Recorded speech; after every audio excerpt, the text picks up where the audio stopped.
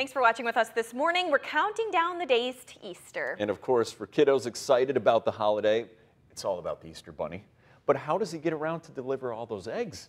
Well, Gino Recchia may have that answer for us this morning. Hey, Gino.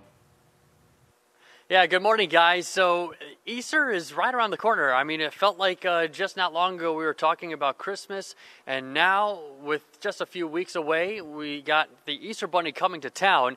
It's coming to the National Railway Museum, and we've got Jan here this morning, who is our marketing coordination director, communications director. Thank you so much for joining us. Tell us what's happening this weekend. Sure. Okay, this weekend starts the Great Bunny Train at the National Railroad Museum.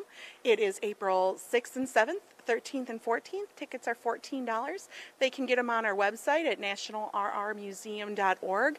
There's going to be lots of great activities, lots of great entertainment. They get to ride the Great Bunny Train. Of course, they get to see the Easter Bunny. And where is the Easter Bunny? I think it came around here, right? I saw him hopping through earlier, so he's around here somewhere. All right. Well, I know the train arrived somewhere. I think it might be somewhere nearby.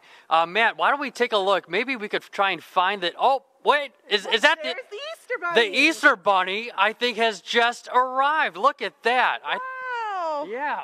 So how you doing this morning? You doing good? Yeah, I guess it's doing good. You tired this morning? Not so much? Okay. Well, they're going to be you're happy to see all those kids this weekend. Look at that. Well, what can some of the kids do with the Easter Bunny? Well, they're going to get to visit with the Easter Bunny and take their picture. Who doesn't love a picture with the Easter Bunny? Of course, the little guys love to hug the Easter Bunny, so they'll get lots of bunny hugs, too. A lot of fluffiness and all goodiness, and hopefully there's lots of chocolate eggs and all that. Absolutely. They get to go through the museum, find eggs that the Easter Bunny left for them. The bunny's been busy, hard at work all week, stuffed all the bags full of candy, so they get to go and collect their eggs and then take them in and get those little bags and just tons of fun stuff. Wonderful. Well, I guess we're going to be hopping away with Joyness, and we'll send it back to you, Brooke and Fish. See you later. There he goes. All right, thanks, Gino. You know, the National Railroad Museum is cool enough, and then you add the Easter Bunny in. Man, that's fun for kids. And put some chocolate in your kids. Yeah.